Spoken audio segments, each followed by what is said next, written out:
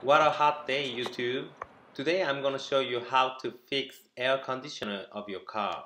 As you can see here, my air conditioner doesn't blow very cold. We're gonna need to add more freon gas of the system.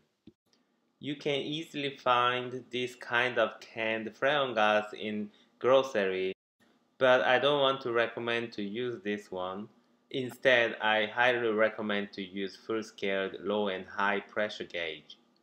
I'm gonna show you why it is later soon. Okay, let's try to fill the freon gas using this tool. Make sure both low side and high side is closed. Open the plastic cap of the lower side. It's located in front of the exhaust. The location might be different depending on car you have. Connect the blue hose to the lower side of the valve.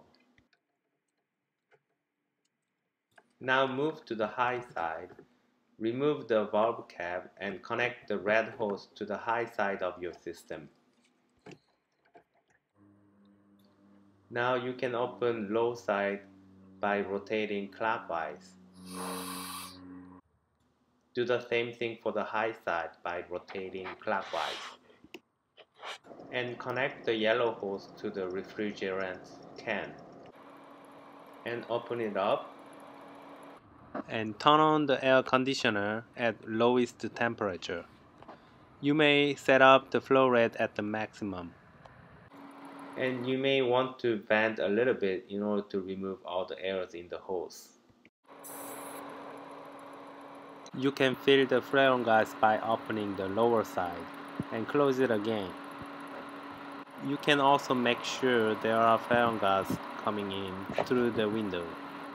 From time to time, I recommend to shake the can of the refrigerant to make sure all the freon gas coming in. The outside temperature was about 90 degrees at this time. From the pressure gauge, you can see lower side was less than 40 and high side was higher than 250. If you check in the Google the recommended pressure of the lower side and high side, depending on what kind of ambient temperature was.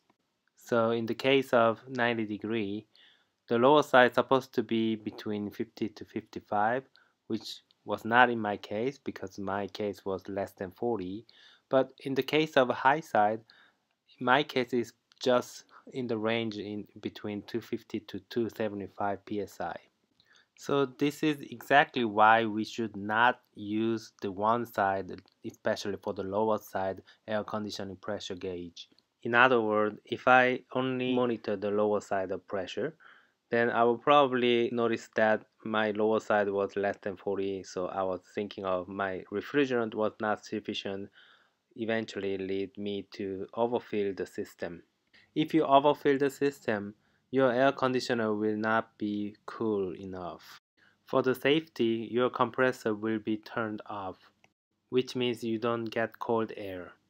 So I stopped adding freon gas and just leave it like this. Once done, close the knob for the freon gas can and close the lower side and high side coupler. Now you can take off the coupler of lower side as well as high side. For the high side, just a little bit. The refrigerant might be a pop-up, so don't freak out. And unplug the yellow wire from the refrigerant can. Open the two valves on pressure gauge to release the freon gas inside the hose. Don't forget to close the cap for lower side as well as high side valve. And you can check the ventilation temperature. It's way below than 50 Fahrenheit, which is pretty good. It's cool, so nice. Enjoy the Mini.